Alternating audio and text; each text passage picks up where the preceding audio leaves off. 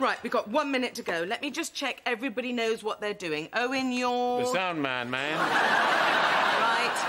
And Alice, you're... Alice.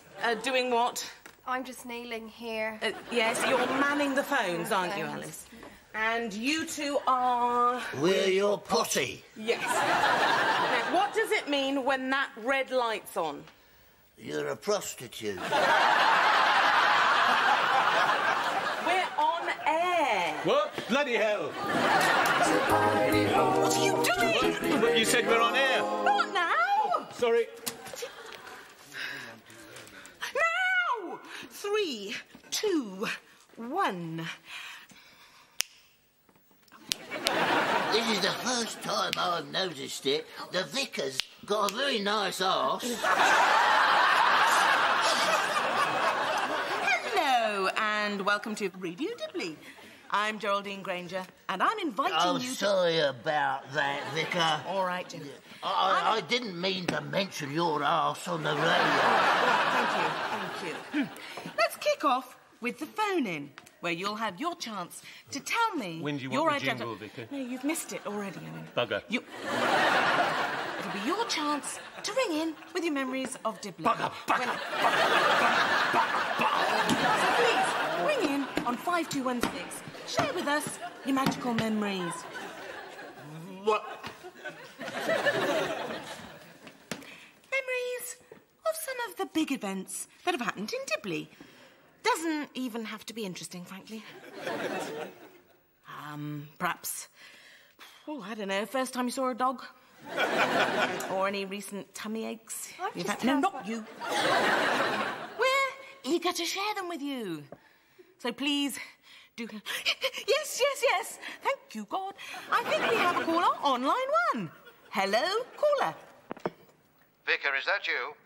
It is indeed. Is that David Horton, local councillor, chairman of the parish? You know bloody well who it is. I'm ringing up about this interview tomorrow. David, I feel I should warn you, we are I'm actually... cancelling. I'm sorry. I don't want that Alice moron asking me damn fool questions. David. And it's no good telling me that you'll get someone else because, frankly, they're all zombies. Frank, Newitt, Jim, I've got sheep who do a more probing interview. We're idiots to a man. Have to cancel. Talk to you later. David, just before you go, just between you and me, how are your hemorrhoids? Well, they're terrible, if you must know. Oh, really painful, very embarrassing. A little bit like a bunch of grapes hanging out your bottom. Yes. Well, it is, actually. My laboratory hasn't known what's hit it in the last few weeks. Oh, well, thank you, David Hemorrhoid Horton, for sharing that with us live on the Dibley Radio phone-in. Anything else you'd like to add?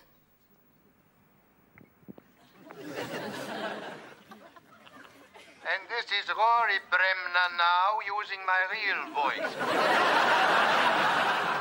Bet I had you all fooled, eh? Zombies. He's got a nerve. No. That's right. I'm not going to watch his show anymore. Nor me. Bloody Bremner.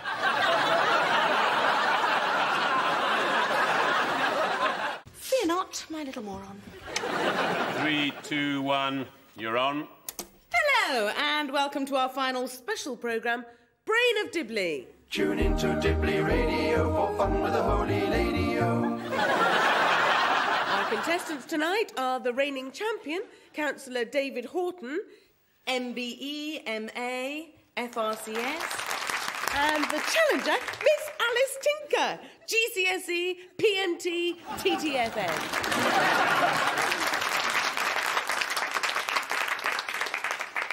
Tonight's quiz has a local flavour. So, let's kick off. And fingers on buttons. That's the button on the table, Alice. Question 1 for 10 points. Who lives in Dibley Manor House? I do. Oh, sorry, David, hadn't quite finished the question there. 5-point penalty, I'm afraid. Hugo, if you will. So that's over to Alice now. Who lives in Dibley Manor House with David Horton? Hugo Horton. Correct! And question 2. Which famous singer once opened the Dibley Fete?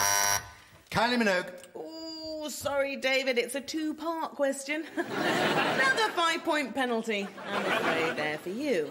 So, Alice, which famous singer opened the Dibley Fete and which Dibley resident is her biggest fan? It's Kylie Minogue and Hugo Horton. Yes! Ah, this is surprising. Thought you'd be doing better than this, David.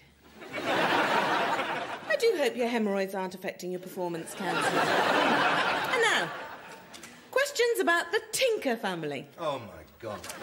For 10 points, which Tinker was commonly known as Donkey Bonker? And so to our final scores tonight. Councillor David Horton has clawed his way back up to 0. That's 0. While Miss Alice Tinker has 245 points. So, the incontrovertible winner of this year's Brain of Dibley is Miss Alice Tinker. And I think it would be just lovely if the runner-up, just to show there's no hard feelings, were to present the cup to the winner.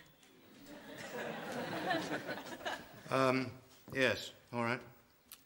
There we go. Thank you very much. With a word of congratulation. Yes, all right. Congratulations on your victory. And now you can kiss her. Properly, please. Remember, this is radio and our listeners will want to hear it.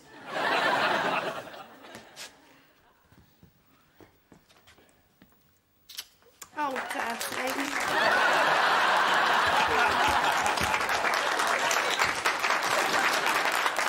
Bravo. And the winner of the broadcasting prize is, of course, our resident cool dude, Mr. Hugo Hot Dog Horton. And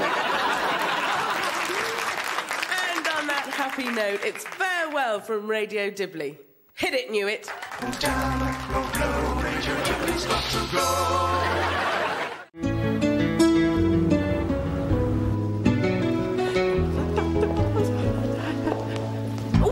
Sorry. That's all right. No, I'm done. Wait a minute. Wait a cotton-picking, tutu-wearing minute here. It's Darcy Bustle, isn't it? That's right. This is very, very exciting. Darcy Bustle. Plié, plié, bun, plié. Wow, you really are just my most favourite dancer in the entire world. Oh, thank you.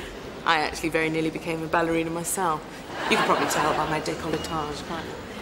Just my ballet teacher said that unfortunately my ankle's a little bit too bendy. Oh, there's thousands of us in the church who all started off as dancers. Terry Waite, for example. Yeah. Spent the first 20 years of his life in pink tights. This is Alice, by the way, ignore her. So, Darcy Bustle! What are you doing here? I've been doing Pause for Thought. Oh, yeah, I just heard it in the car. It was brilliant. Thank you. Yeah, if there's ever anything I can do in getting the nursery, please count me in. You're sickening, aren't you, Darcy? I mean, not only the best dancer in the universe, but also a lovely personality as well. You don't mind me calling you Darcy? No, not at all. And you can call me De Geraldine, if you like. Excuse me, could I have your autograph? What? I heard you and Terry and I thought you were absolutely brilliant.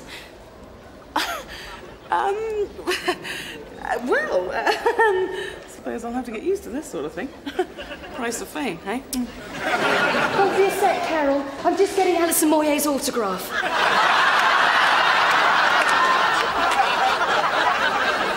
Actually, she's not. Shut it! Alison Moy. You wouldn't just sing a song for me, would you? Not today. I've completely lost my voice, you see. Item 2, Jim. Yes, I'd like to congratulate the vicar on her performance on Pause for Thought. And any questions? And countdown. And Noel's house party. Stop. Well, actually, Noel wants to turn Find the Vicar's Knickers into a regular slot. Amazing. Let's move on to the gala. Any progress there? Or is the climax of our show still Owen and his amazing farting duck? And what news on tickets, Frank? Well, I won't mince my words, but tickets aren't going too well. Oh, not sold out? Not sold any. But don't panic, it could be worse. What's worse than not selling any tickets at all? Or selling one ticket. But selling it to a serial killer. No, that's right. Who comes on the stage and slits all our throats and then leaves us all in a great pool of blood. Does anyone actually have this serial killer's address? Don't worry, everybody. Rev to the rescue as usual. As it happens, I'm doing rather an important spread for one of the Sunday papes tomorrow. So I'll mention our little show and we'll get loads of peeps in after that. Bravo, holy hero. I thought you said no more media. Yes, I did, and this is positively my last. Apart from the photo shoot for Vogue. And Loaded. And What Car? Oh, God. I forgot to put my makeup on. Oh, hell. Who cares? It's the woman inside that counts, isn't it, Ali Pally? Every time, Vic Stick. Girl power. Geraldine, I'd like you to meet someone. This is my little brother, Simon.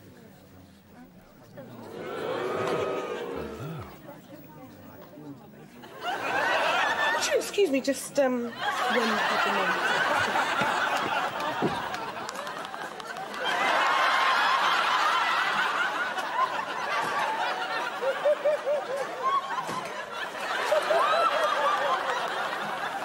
Move it! Hi! I'm Geraldine. Yes, I know. I've heard you on the radio. It's very amusing. Was I? Very funny story about the choir boy and the cucumber. Thanks. So, you're the prodigal brother. In what way prodigal?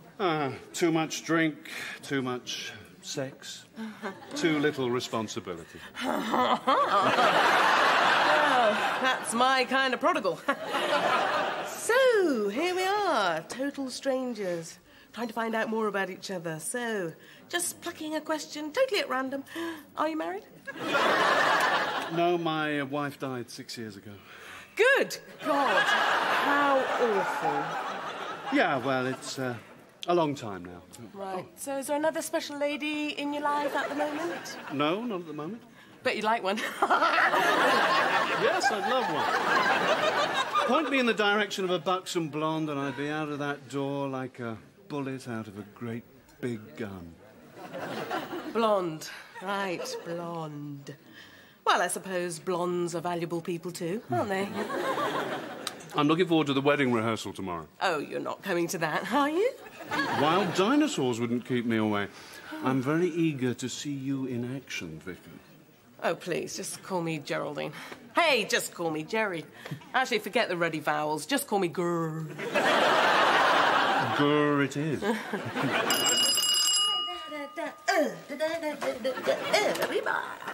Hi, Jim. Come on in. What can I do for you this merry day? There's something I'd like to try out on you. Oi, oi. It's my best man's speech. Nothing I'd like better. Okay. Right, well, ladies and gentlemen, pray silence for the best man. I would like to begin with a quotation from that great song of ABBA's. Knowing me.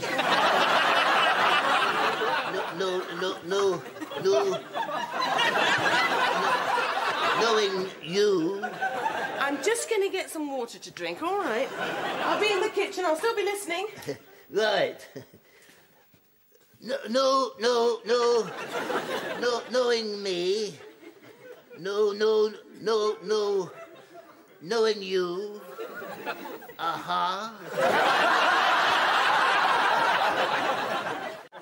If any person here knows of any just cause or impediment why these two should not be joined together in holy matrimony, let them speak now or forever hold their peace. Yes!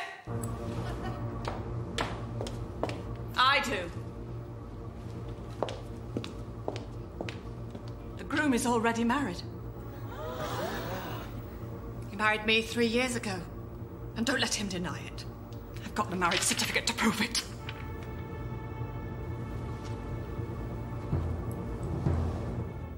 Oh, sorry. Wrong church.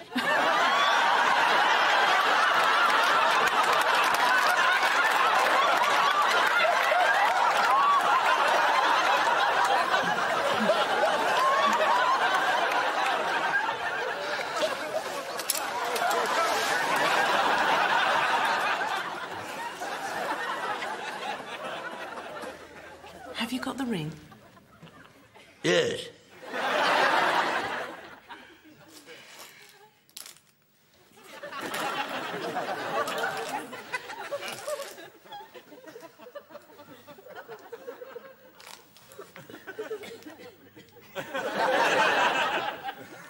No.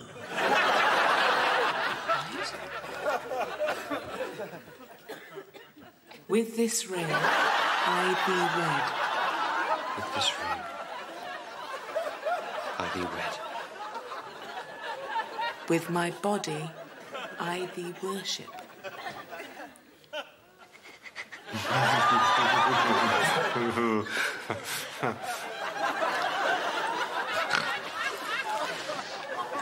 Repeat after me.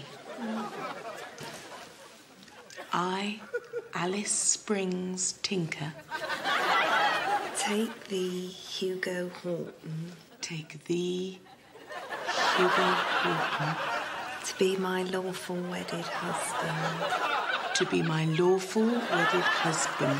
To have and to hold. To have and to hold. From this day forward. For richer, for poorer. For better, for worse. Till death us do part. Amen. Amen. In sickness and in health. Yes, and that too. I know true love when I see it. And I saw it in this pair from the moment I arrived in Dibley. I also know true insanity. I think I've had a little glimpse of that too.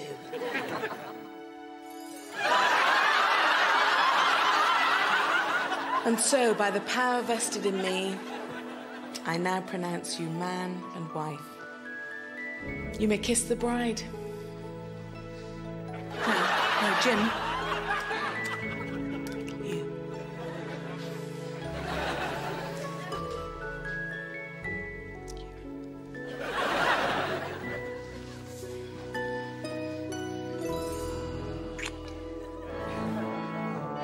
It seems all right to me. What, for a vicar to go around having sex willy-nilly in front of her parishioners? Well, I shouldn't think it's a case of willy-nilly. Willy's got to be willing. You can't do it with a willy that's nilly. Don't be serious, Owen. I am serious. On principle, I'm a great believer in sex before marriage. Otherwise, I wouldn't have had any sex at all. And unfortunately, my memory is that Jesus was against it, which I think is a problem when we're talking about our vicar. But things were very different in his day. Women weren't emancipated, and they hadn't yet launched Minx magazine. I mean, Hugo, I bet you and Alice were at it like rabbits before you were married. Right, yes. Yeah, what did I tell you? Hugo? Yes, well, we certainly ate a lot of carrots together. Well, I'm still worried. There's something not right at all. And I mean, Simon's just not... Rubbish. As long as she's private about it, I think we should let her and Simon and their lovemaking be. OK, OK. Although I wouldn't mind seeing a few Polaroids. So, time for bed? Let's have a coffee first. OK, good idea. Fancy some ice cream? Yes, please. What flavour? What do you got? You don't want to ask that question. Why? Because I just got myself a brand new freezer. Yum, yum, yum. What do you fancy? I'll just have that little one. Oh, well, please yourself. You get a nice little dinky plastic spoon with that one. Thanks. So happy you're here. I'm sorry, Jerry, but this just isn't working. Oh, I'll get you a proper spoon. No, I don't mean a spoon. I meant us. You and me. Ah. Ah. That's, unexpected. The thing is, it's been fantastic, but I think we've been taking things a little too fast. I feel we ought to apply the brakes for a second, if you get my meaning. Yes. I mean, you're speaking English, aren't you? And I understand English, so I don't think meaning's the problem. The thing is, there is...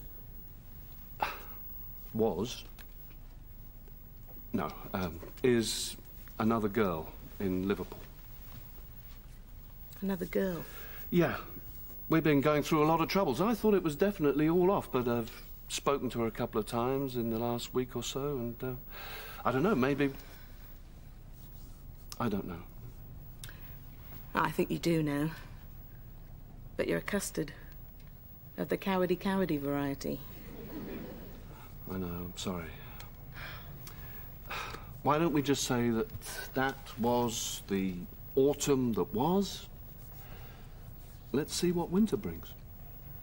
Yeah? Either that, or get out of my house, you treacherous, gigantic, elongated bastard. But no. Probably the autumn-wintry metaphor is much nicer. Much nicer for you. Hello, Vicar. Oh, hello, Frank. I'd like to audition for one of the wise men. Oh, right. Lovely. Right. Well, here's the script. Yes. I'll read in the other wise men for you, shall I? Right, yes. All right. Ready? Here we go. Lo, behold, a wondrous star in the east. Let us follow it, my noble companions.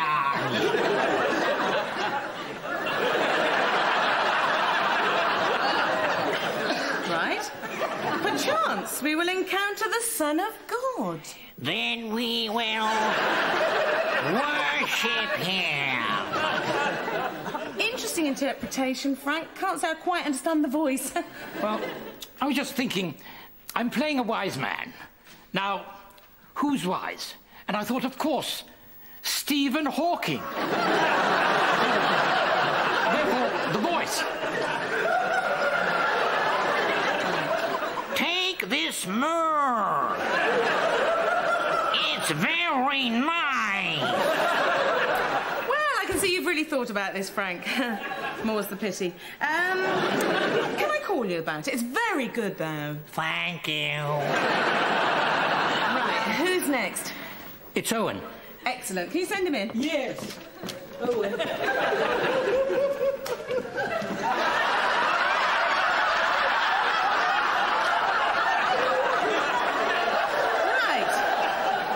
Owen. And, you've come to audition for... The King. Of course, there were 3 kings, and you are obviously one of them. That's right. And will you be giving us an Elvis impression on the night? Well, it would be mad to dress up as him and then not lay down some serious rock and rolling. Are you lonesome tonight? Do you miss me tonight? Can I get back to you on it. Just store that performance and come back to you. Certainly. All right. Would it help if I slept with you? I beg your pardon? Well, I've heard you can get on in acting by sleeping with the director on a couch. And I, for one, would be only too happy to oblige. No. Who's next? It's Jim. He's come as one of the kings as well. Oh, right. Well, I hope it isn't Martin Luther King. Right. He says he'll come back later. So, how can I help you two? We'd like to play Mary and Joseph. With me as Mary. Oh, God. Oh, good.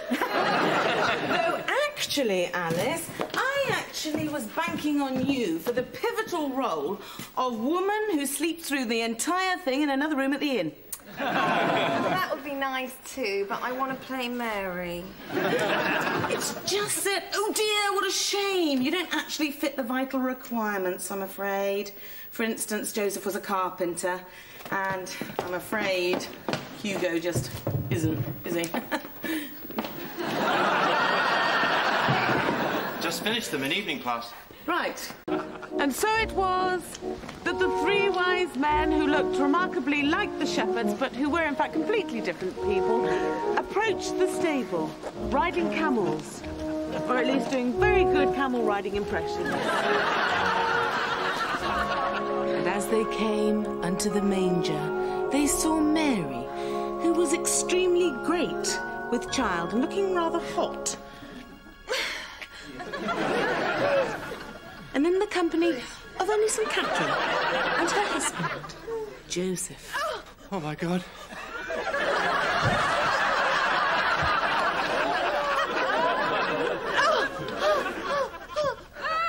Jesus, she's having a baby. No, the line is, she's having a baby. Jesus. No, really, she is actually having a baby. Have a look.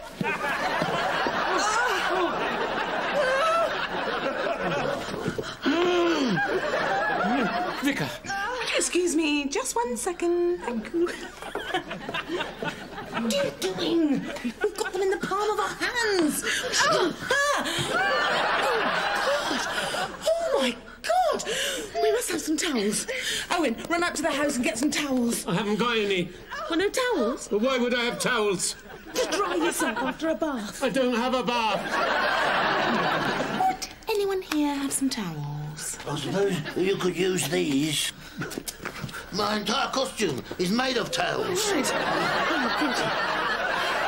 No, sorry. Would you excuse us just 1 moment? Actually, is there a doctor in the house? I'm a vet. You'll do. Could you come and help? Over my dead body. I'm not having a grandchild of mine brought into the world by James Herriot. I mean, come on, it's common sense, sure. Oh, dear, oh, dear. Are you sure it's a good idea having Herod take care of Jesus? He's not Herod now. He's Mr. Horton. Oh, yes. Come on, little one. Push. Push. Oh, Geraldine, come on, give us a hand. Right, Alice, breathe. Oh, well, it hurts. Does it? Really? Well, next time you get a contraction, you just hang on to my hand really tight, OK? Grip it. Okay. Tight as you like. It's coming. OK? OK. Here it comes. OK. Here it comes. OK. Oh, you bitch.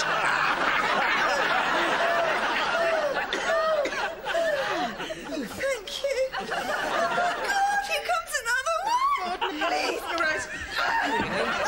All together.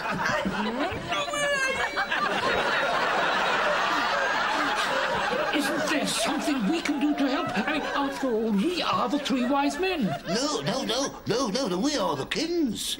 Oh, right. Most kings are brain-dead inbred cretins. Now then, deep breathing. Deeper. Deeper. That's it. Oh. Good. Here's Hugo. Here's Hugo. Oh, my God. Oh, my God. There we are. Just 1 more push now. Oh, my God, I can see the head. God, I hope that is a head. It's very realistic, isn't it? It's coming. It's coming.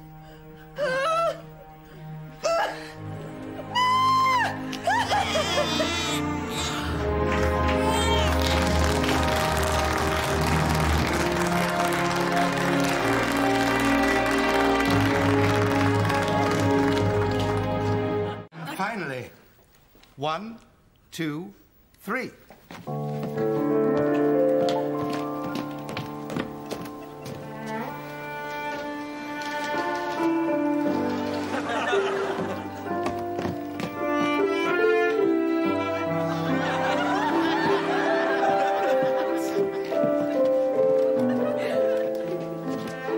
Geraldine Granger, will you marry me?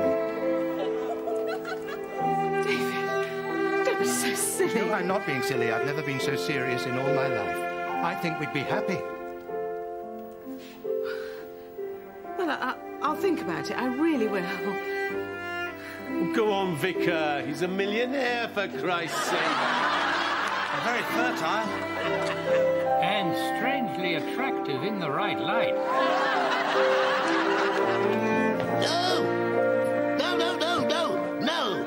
No, say yes. The simple truth is, all this nonsense aside, I love you.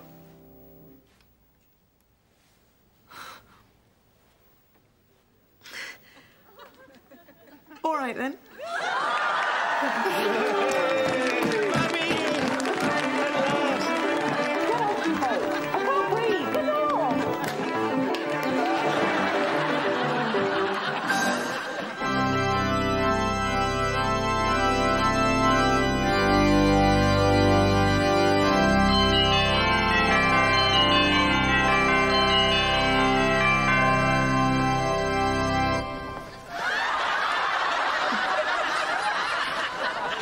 Think in 5 minutes' time, you're going to be my mother-in-law. Sonny. And baby Geraldine's granny. Good luck, Granny.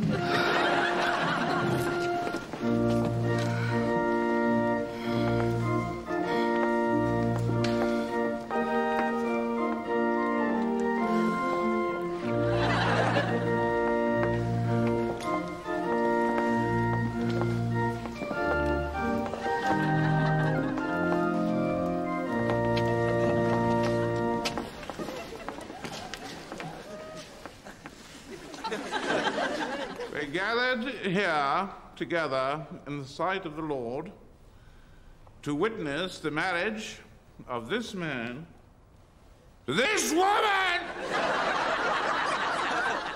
Do you, Boadicea Geraldine Granger?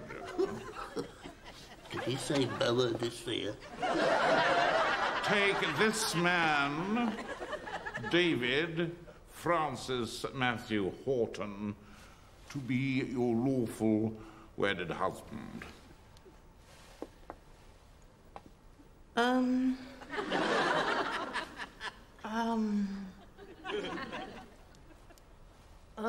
No!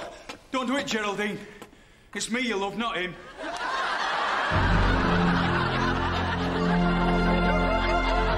Come on, miss. Are you right? Save me, Sean. Save me, Sean. Save me! No, I can't. I can't. Now, it's normal at this point for the officiating priest to go on and on about the purpose of baptism. But I don't like to think of myself as an ordinary clergyman. Fair dues. So, if you'd like to hand her over, we can all get back to David's house for some of that genuinely disgusting sherry. Very good.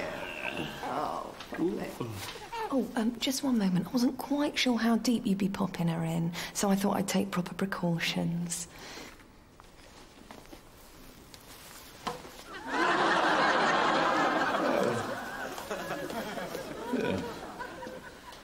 Geraldine, Lala, Granny, Ainsley Harriet! I baptize thee in the name of the Father, and of the Son, and of the Holy Spirit. Amen.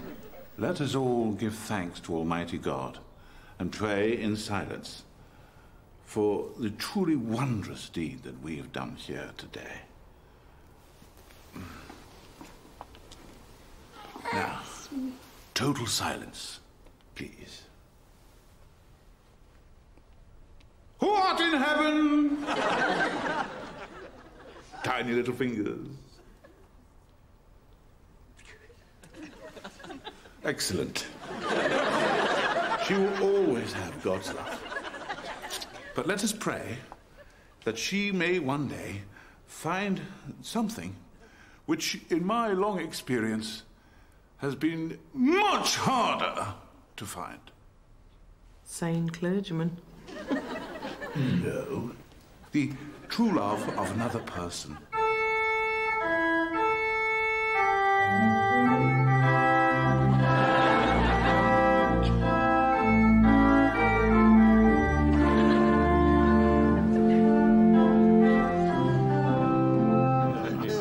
And finally, from one Geraldine to another, I wish you health and happiness and bosoms the size of basketballs. You don't need luck because you got that already. You've been born to two of the sweetest parents that God ever made. I'd just like you to accept a little token of my affections. Oh, Frank, you are kind. That's all. These are handwritten copies that I made of the minutes of the last 30 years of council meetings. I assure you it's gripping stuff. First, I'm sure we'd all like to thank Mr. Badcock for coming, and I'm sure Mr. Newitt didn't mean to spit at you on your arrival. Sorry. Also, I hope you didn't find the burning effigy of your boss too disconcerting. Thank you. Naturally, we apologise for the water shortage. Yes. As you can see from this model, you live in an area of high population growth. And so traditional water supplies are fast becoming inadequate. No. I recognise that little house. Oh. That's where I had it off this morning. And that's where my gran was murdered. We hid her body under the floorboards. If we could You can still smell her when the wind's in the right direction. The long and the short of it is, I'm pleased to say that we found a solution which should ensure plentiful water for the next century in the form of a new reservoir. It's probably easiest to show you what I'm talking about in a simple demonstration.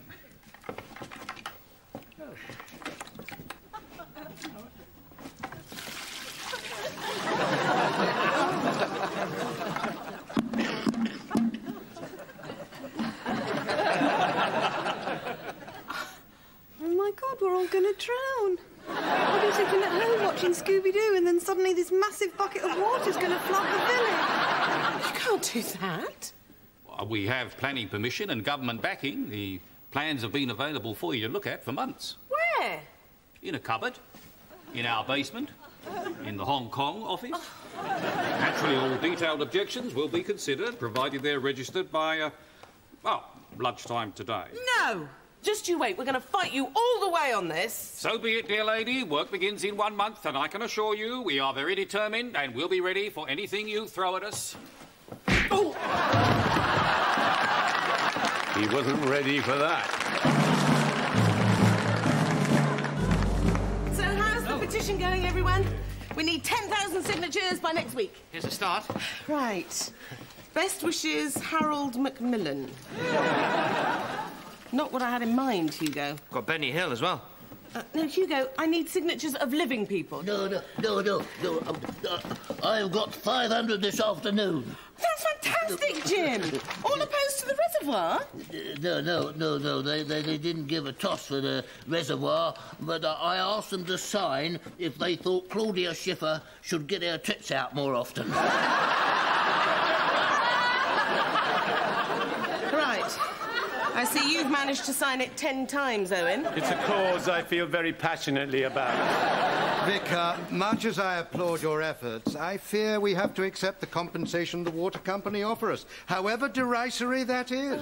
I thought they offered you £4 million. What? £4 million? Yes, well, do you think I'm happy about that? Well, you were dancing around the rose garden singing. Hugo. Money, money, money. You treacherous git. You'd sacrifice this village for your own personal greed. Have you no respect for tradition? Well said, Owen. For centuries, my family's been massacring deer, staging cockfights and gassing foxes in this valley, and we don't intend stopping now. Less well said, Owen. Incidentally, this is what you'd be getting for your farm, by the way. Who wants to be a millionaire? I do. You're right, Dave. Dibley's a dump. For goodness sakes, Owen. There are people here who don't own their own properties. You know, they won't get any compensation at all. Was Sodom. Now will you sleep with me? I can pay you big time, babe. Actually, sorry, Jim, do you think you could take over? Quickly now, please. You've got a key, haven't you? There we are. Comfy? Not bad. I normally have the handcuffs a bit tighter, but... Sorry, what do you mean, normally? Well, I have this Chinese girl... All right, got the picture, got the picture.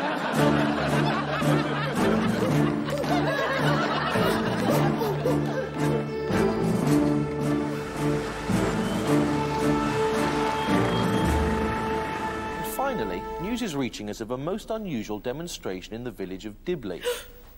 At last! We've all heard of people chaining themselves to trees and railings, but what about a church? Yes! I'm here with demonstrator Jim Trott. No! Mr. Trott, can you tell me why you're chained to the church? No. Yes, because the vicar's gone to the toilet. Too much detail. You should talk to her. She's a wonderful woman. Lovely arse. I will kill him. And Dibley's MP today spoke out in the House of Commons. Show me the way to go home, he said, before falling over. And before we go, a look at tomorrow morning's front pages. The Star has "Thou shalt not kill my village" about the vicar who's chained herself to her church. The Independent leads on the same story. Vicar has big reservations over reservoir. And the Sun has its own angle. The Sun asks, is the vicar's arse really lovely? As if we care. That's all from Newsnight for tonight. We'll be back with more tomorrow night.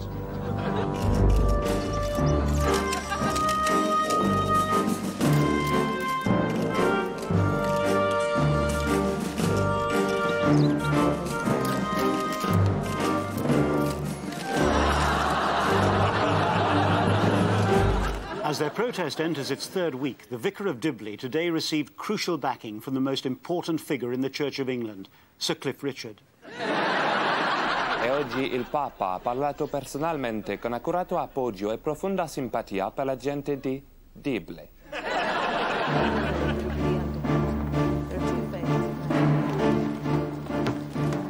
The protest here in this little village seems to have struck a chord across the world.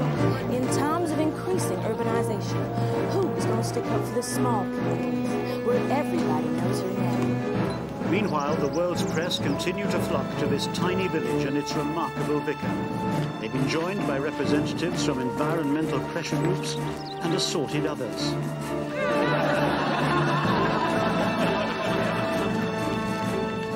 Still here, eh? Yes. Still standing firm, despite what you think. I think, in the end, it's not a bad idea. Chain me up, Scotty.